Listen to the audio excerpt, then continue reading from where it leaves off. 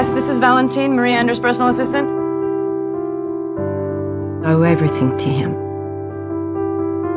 He asked me to join him in Sils Maria, where he lives for part of the year. In the play you all know, Maloya Snake, he gave me everything I needed to build a career on, my career. Maria Enders!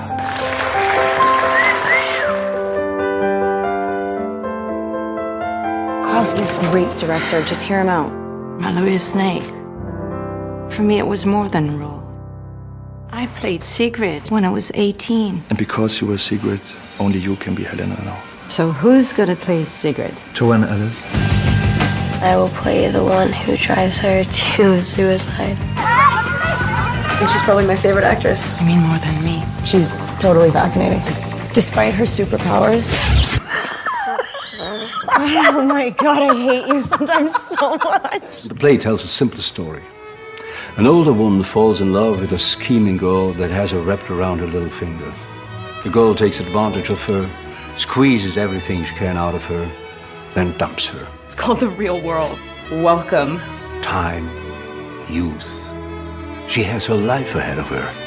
I'm in the middle of a divorce. I feel alone and vulnerable. What's wrong with my acting? Nothing. They're using you to humiliate me. Shit! I messed up. Fuck! I hate this fucking scene. It's theater. It's an interpretation of life. It can be truer than life itself.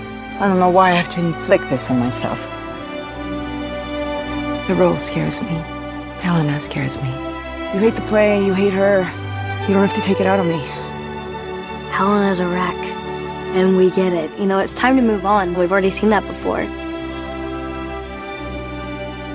Stay. No. Please stay. Time's gone by and she can't accept it. Me neither, I guess.